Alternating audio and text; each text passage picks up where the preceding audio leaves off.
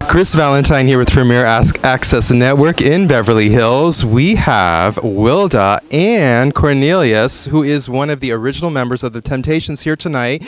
Tell us about what you have done in your career to help with maybe charitable works.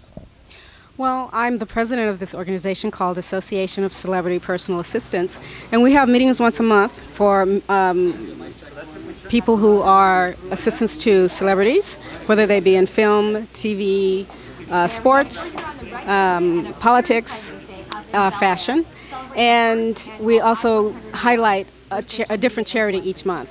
Excellent. So you are involved in charitable works, but anybody who is an assistant to a celebrity is going to need some help too, right?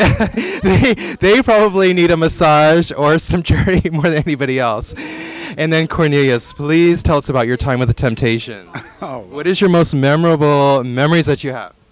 Well, I guess my most memorable, two of my most memorable events would be playing the White House during the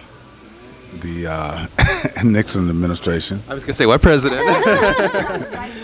Why was that important to you? Was it just going to the White House, or it's just one of the most, like, everybody wants to get invited to the White House? Yeah, primarily, particularly during that time, you know, that was the thing. That was the epitome. And also playing the Copacabana in New York was the epitome of a nightclub. So there was a Copacabana. Right, that was a Copacabana, yeah. That What's His Name sings about also, right? Right. Are you still singing and working? Well, I'm a little bit retired. Okay. I'm sort of retired. The group is still functioning.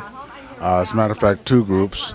One headed up by Otis Williams, who was the founder, and one of the former members, Dennis Edwards, who has a group called the Temptation Review featuring Dennis Edwards, and he's a little bit under the weather right now, so he's not really performing. But they are still touring. But he's also a songwriter as well, and two of his songs are in. There's the new play that just opened in. Well, it's actually opening in Berkeley, the Berkeley Preparatory. What is it called? Repertory Theater. And so two of his songs that he wrote are in there. One is "I'm Losing You," and I forgot what the other one is. You're my everything. You're my everything. Oh, I like that. I like that already. So that's what we need in Hollywood. People with talent that can actually write the songs, perform the songs. Do you do lyrics too? Because it's hard to write music, isn't it? Yeah, I do a little bit of both. A little bit of both. Yeah. Well, where can we find out more about both of you? Are you on social media? Yeah, you can go to my website, which is corneliusgrant.com. And I'm on Facebook. All right. I love Facebook. Nobody wants to talk about Facebook. It's all Instagram now. But anyways, they're all fabulous. And where can we find you, Wilda? www.acpa-la.com. All right. Thanks so much for joining us here tonight. Thank you.